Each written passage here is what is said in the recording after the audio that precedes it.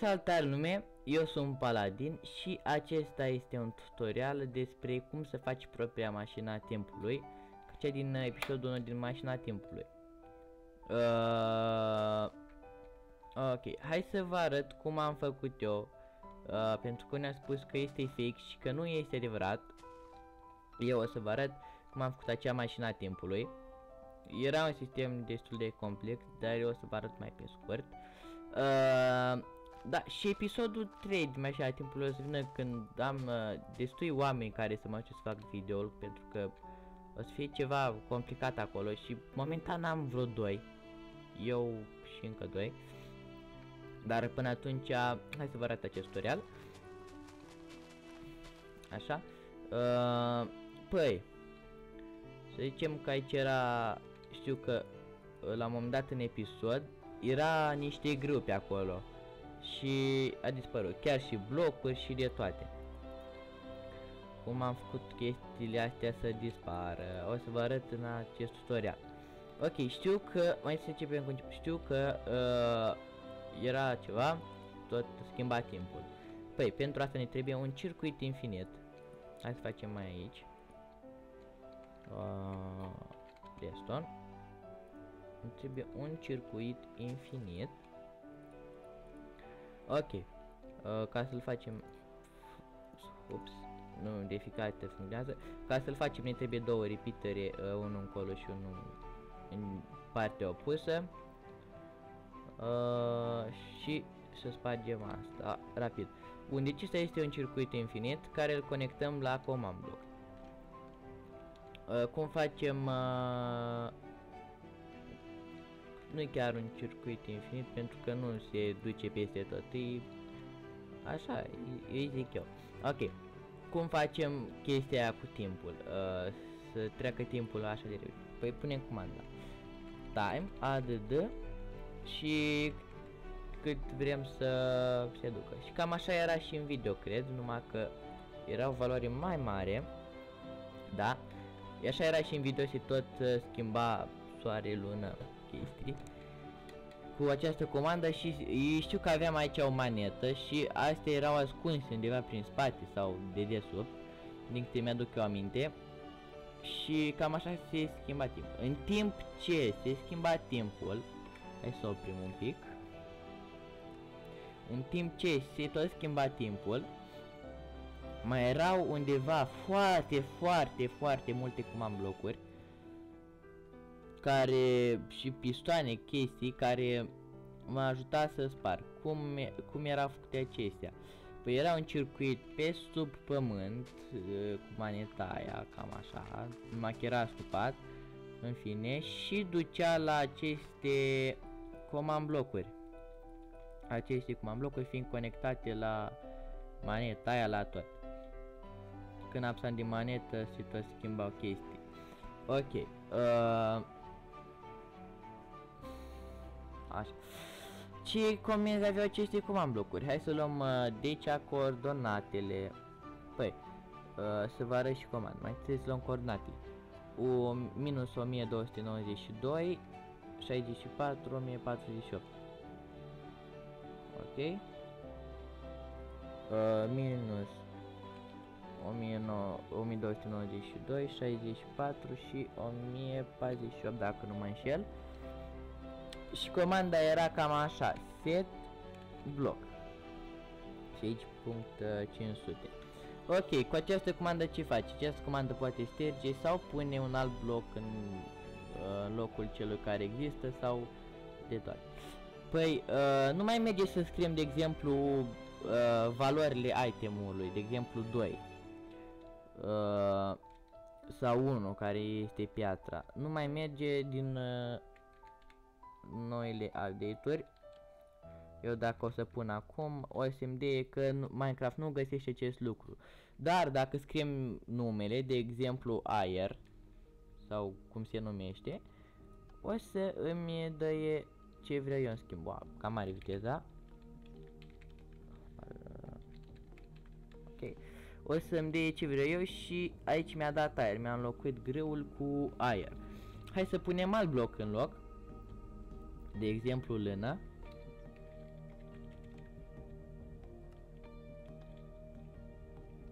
și aici s-a pus lână. Deci să nu credeți că îmi vine cineva și îmi înlocuia toate alea. Nu, toate astea au fost făcute mecanic cu ajutorul comand blocurilor.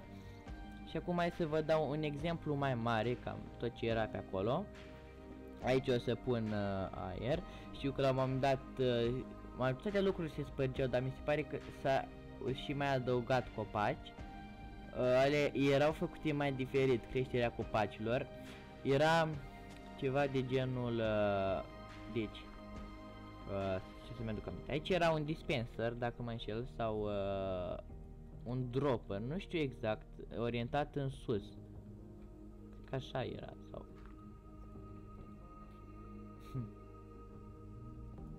în fine, stai așa că tot o să încerc. Am uitat de atunci. Da, deci era orientat în sus. Aici era o bucată de dirt. Era un dispenser 100%. Explic să verific ceva. Nu cred că e orientat în sus, ba da. Ok. Aici era un dirt și pe dirt era sapling-ul, dacă nu mă înșel.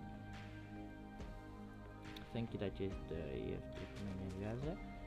Ok. Știu că în dispenser am pus bone meal mai mult. Și erau mai multe dispensere chestii astea, care erau conectate la același sistem de manetă, ca și în partea și aici cu command blocurile. Adică când apăsam de manetă se schimba și asta. Și din câte știu, când apăsam, îmi creștea copacul la un moment dat. Și dacă era așa, parcă am pus dispenserul într-o altă formă. Cred că era mai degrabă așa.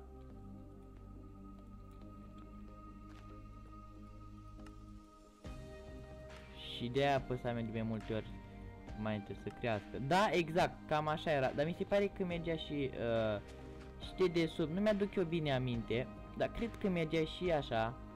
Așa să fac un test.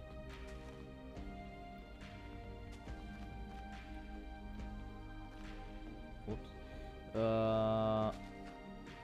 Cred că mergea și așa. Ok.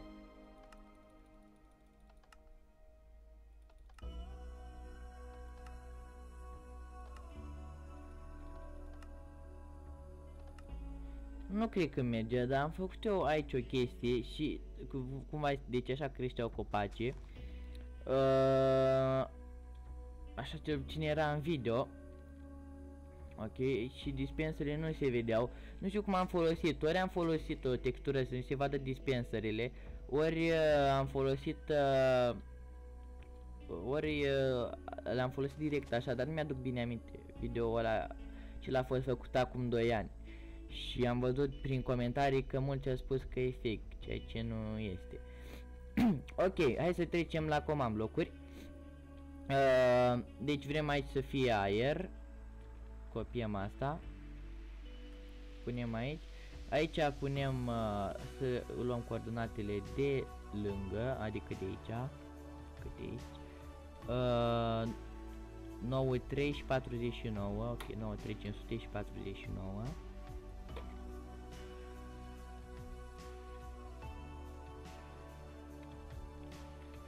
Ok. Să copiem. Aici să vedem ce coordonate și cam așa am făcut și în video. Ups, nu vreau să stricat, dar lasă punem un dispenser. Ok, aici 1, 2, 2, 500 și 49. 1, 2, 500 și 49, nu? Da. Și să luăm și ultimul bloc. Hai să zicem că schimbăm apa în altceva. 1, 2, 1, 49, 500. Da, nu, doar 49. Da, 500 și 63. Ok, aici punem 1, 49, 500. Ops. 43 și aici era 63. Să fiu sigur dacă la mi era, la minus era cu 500, da, era cu 500.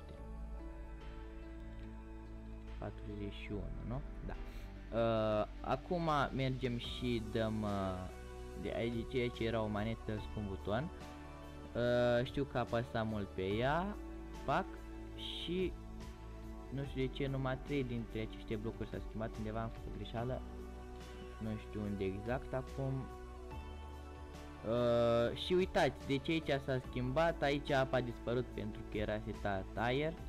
Hai să schimbăm valoarea la apă, cred că asta era ultima. Hai să punem lavă. Mai apăsăm o dată pe buton. Și s-a pus lava aici. Așa era și acolo în video, toate se schimbau.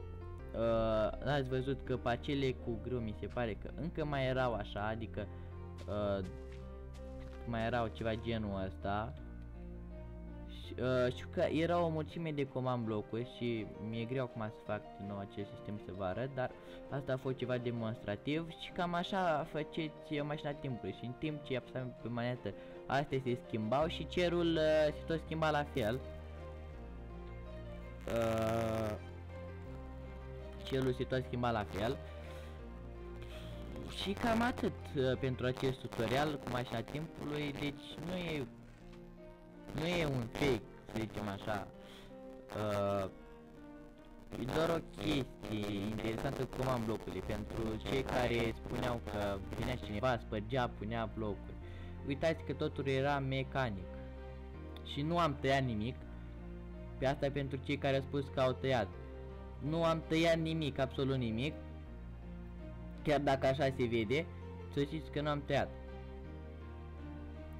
V-am spus, totul era făcut din comand, poate era un pic de lag. Ok, cam asta pentru acest tutorial. Salutare,